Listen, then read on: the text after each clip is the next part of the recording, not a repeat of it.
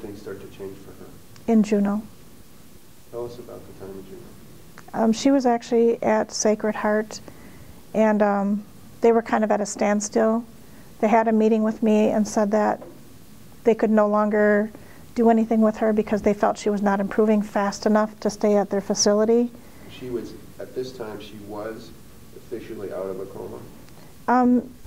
I would say she was at the end stages of the coma. So if you were going to use the Rancho Los Amigos scale, she would be in one of the higher levels? She was at the combative stage.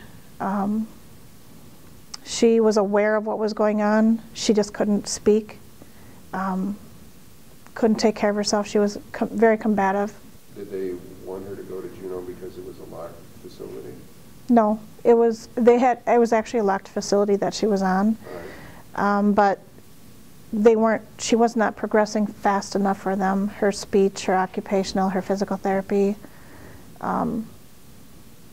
she was just not progressing fast enough for them to keep her there. Did you have medical insurance at the time?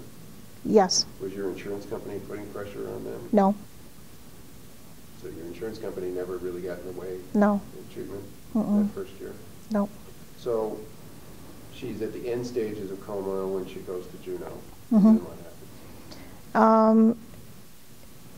We still continued to go there every weekend and still worked with her. The people there were wonderful. They worked hard with her. I had only been at a few of the sessions in Milwaukee, and I was not really, I guess nothing is fast enough for you then. You just want everything to be better. I didn't care for them at that facility. I didn't know what kind of care to expect, but I just knew I didn't care for it. In Juneau, they were wonderful people. They worked with her. They were hardworking. It was nonstop. They seemed very caring.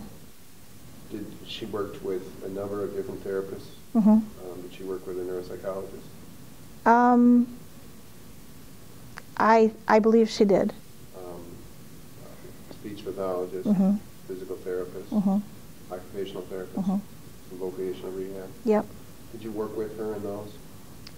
Every weekend when we went there, it was like she worked hard with them all weekend, and we drilled her on the week, or during the week we drilled her on the weekend. What was the progress like?